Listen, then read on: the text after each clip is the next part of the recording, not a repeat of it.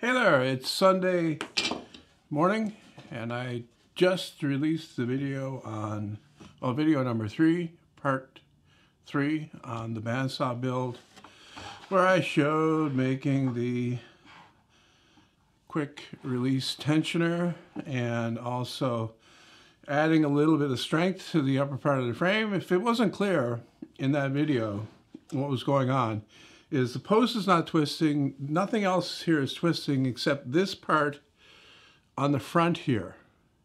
And the reason why that's an issue is the blade guide that comes down.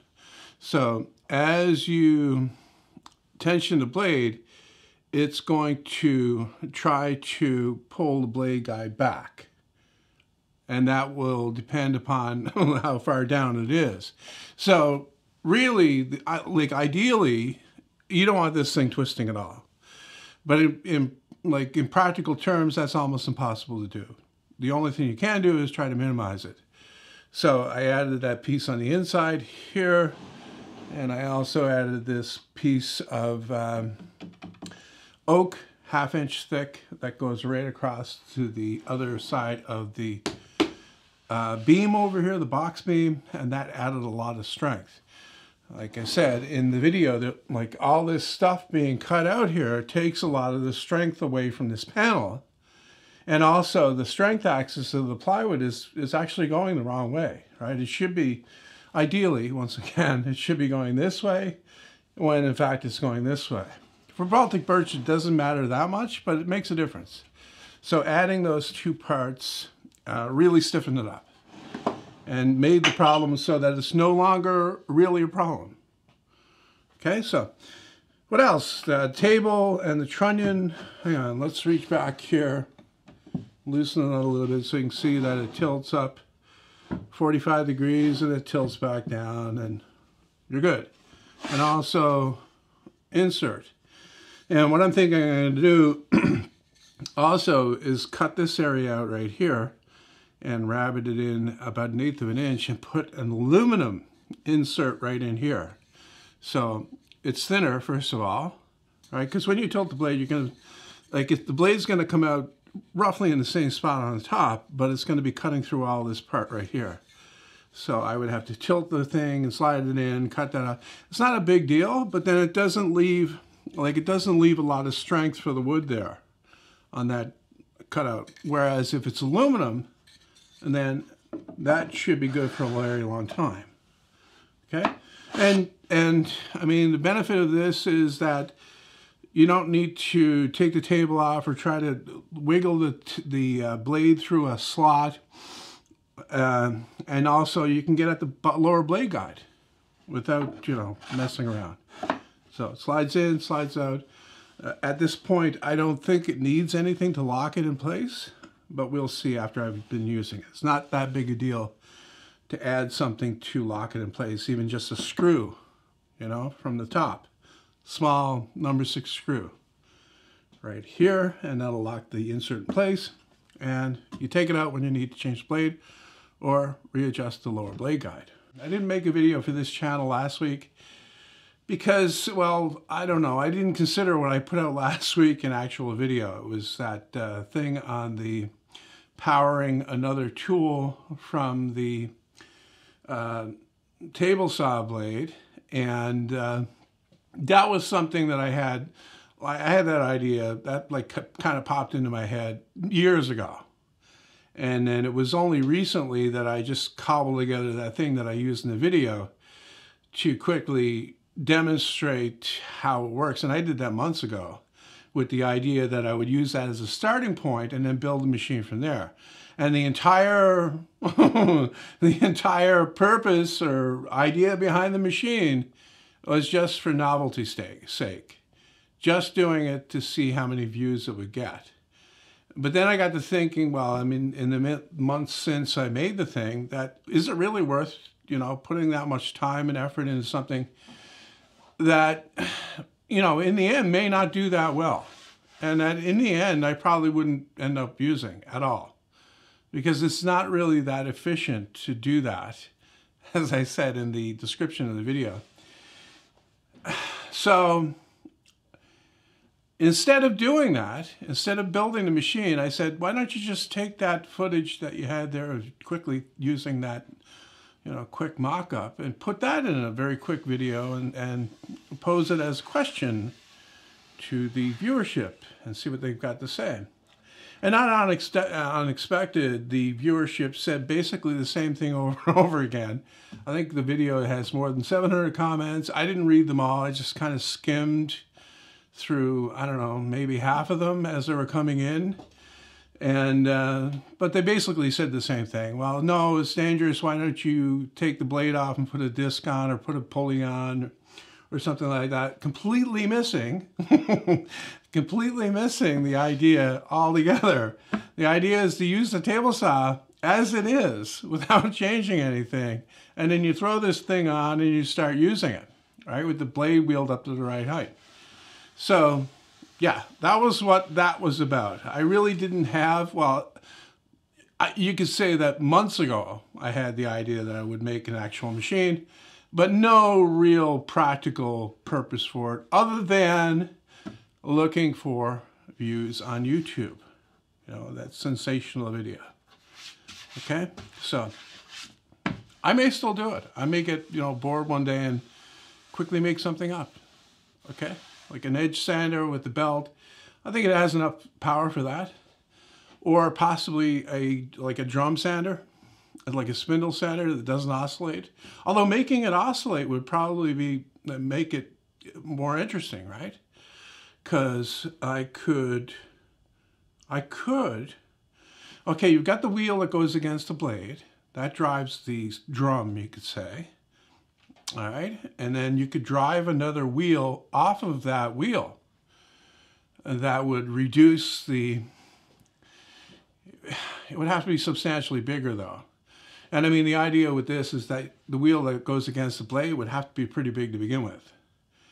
So, I don't know, there'd have to be another, possibly another wheel underneath. So a smaller one. So you got a stack of 2 wheels. All right, or maybe on the bottom is the big wheel. I'm thinking this through as I'm going here. Bottom would be the big wheel, above that would be a smaller wheel, and then a larger wheel that would reduce the RPM would go up against that wheel and drive the mechanism that makes the thing go up and down.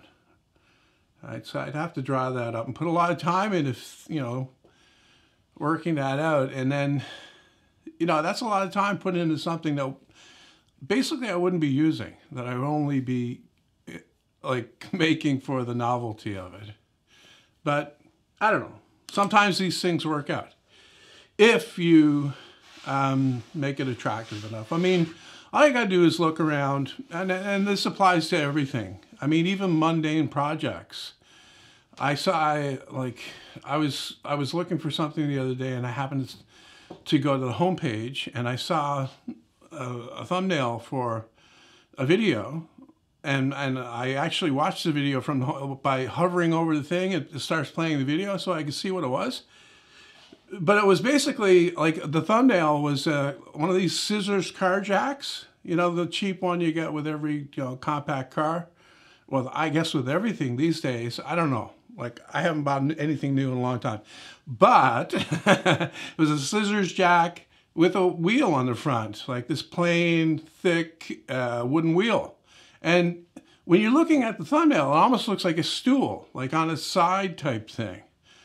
But then the title said some nonsense about crazy idea about whatever. So this video had like 13 million views. I couldn't believe how many views this video had. And basically what it was a router table. That's been built, I don't know, dozens of times. The same type of idea on YouTube to build the lift mechanism with one of these scissors jacks, right? Except he got the right thumbnail and he got the right title to get all the looky-loos crowding in and seeing what the heck that is. Is that a stool? So like I said in that video, this was video number 3, there'll be one more covering the upper blade guide and the lower blade guide and the cover. And then I also need to make a handle for the tension knob, just a wheel, like a plywood wheel that the bolt fits into and then stays in there. right? Because I have had zero problem with tracking on this saw. I can change from a 1/4 inch to the 1/2 inch blade, adjust nothing. Don't adjust the tension, don't adjust the tracking or anything, and it tracks perfectly fine. Now, that's probably a product of the blade length being identical. Okay, so if you have a blade that's slightly longer, which happens, then you'll have some adjustment to do, but yeah, I've had no problem. Now, I haven't done a lot of cutting. The only cutting I did was that piece of ash that I did, but I expect it'll remain the same. Also, what was I going to say? One problem I did have was I crowned these wheels with this bit right here. This is a laminate trimming bit, and it's slightly angled. Like the cutter is on, I don't know, maybe a 2-degree angle here, maybe 3. It's not much. And I crowned the wheel, like I said, and it did make it good. I had a problem with these tires, though, in that the outside edge of them is actually thicker than the middle. So when I put the wheel on, it was pretty much flat in the middle. So the thickness of the tire on the edge being thicker and thinner in the middle kind of canceled the crown. So what I wound up doing was adding a strip of melamine tape to the center to build out the wheel enough so that it restores that crown. Okay? And this stuff is like a 32 of an inch thick. It's the stuff you put on, it's that white iron-on tape that you put on melamine panels when you're building something, you know, some cheap furniture or something, right? So I had some of that. I split it down to a 1/4 inch wide, and I ironed it on. I didn't iron it on, I used a heat gun and got it to stick. And yeah, tracks perfectly with that on there. Beautifully. Now, okay, with all that said, I haven't, like I said, used the saw much, but that's a good sign when it's working this well to begin with, okay? No messing around, right? The other thing, and I thought it would get more, well, the day is young, I thought it would get more comments about the wooden spring, how durable that will be, and I don't see a problem with that if you're fairly diligent about releasing the tension. Okay, and that's the benefit of a quick release tensioner, is that you can release the tension quickly, and there's no reason not to, because when you release the tension, like, it doesn't mess anything up. I've tried this several times. You release the tension, when you're going to use the saw again, you'll see that this is here. So you're not going to start the saw because you'll see that that's there. Maybe painting that red or bright orange like this would make it more visible, more of a, a visual sign. But you swing that up and you tension the blade. There's no blade on here now, but you get the idea.